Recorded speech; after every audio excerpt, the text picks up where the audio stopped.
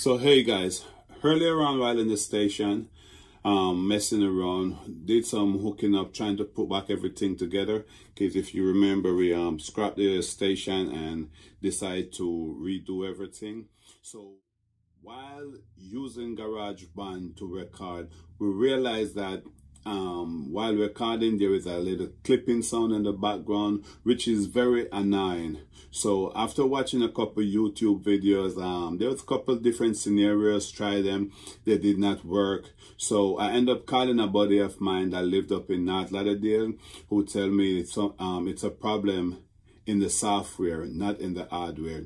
So we dig through, and after researching stuff and couple different scenario, we end up finding what the problem is. So it's very annoying when you're trying to record and you keep hearing this tick tick tick sound in the background. It's really annoying. But anyway, we find the problem, we solve it, and we're going to show you how you can solve that problem. So yo, stick around as we show you how to solve that problem. Remember, like, share, and follow our page, okay? You get more awesome video like this.